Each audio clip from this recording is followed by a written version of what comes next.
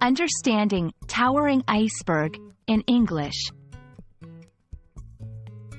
Hello and welcome to our English language learning journey. Today, we're going to explore the meaning and usage of the phrase, towering iceberg. Whether you're a beginner or an advanced learner, understanding such phrases can enrich your vocabulary and enhance your comprehension of the English language. So, let's dive into the icy depths of this intriguing expression. The phrase, towering iceberg, consists of two words, and understanding each separately helps us grasp the full meaning. Towering.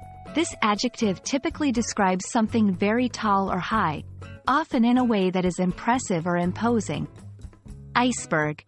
An iceberg is a massive piece of freshwater ice that has broken off from a glacier or an ice shelf and is floating in open water. When combined, towering iceberg conjures the image of a very tall and impressive iceberg dominating the seascape. The phrase can be used both literally and metaphorically. Literal usage. In a literal sense, a towering iceberg refers to an exceptionally large iceberg, standing tall above the water's surface.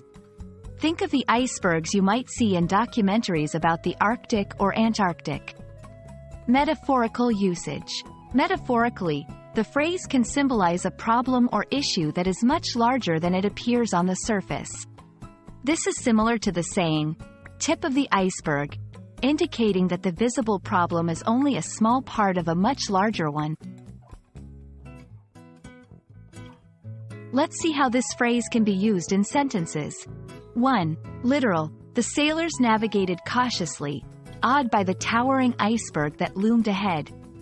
2. Metaphorical. The budget discrepancies were just the tip of the iceberg, beneath which lay a towering iceberg of financial mismanagement.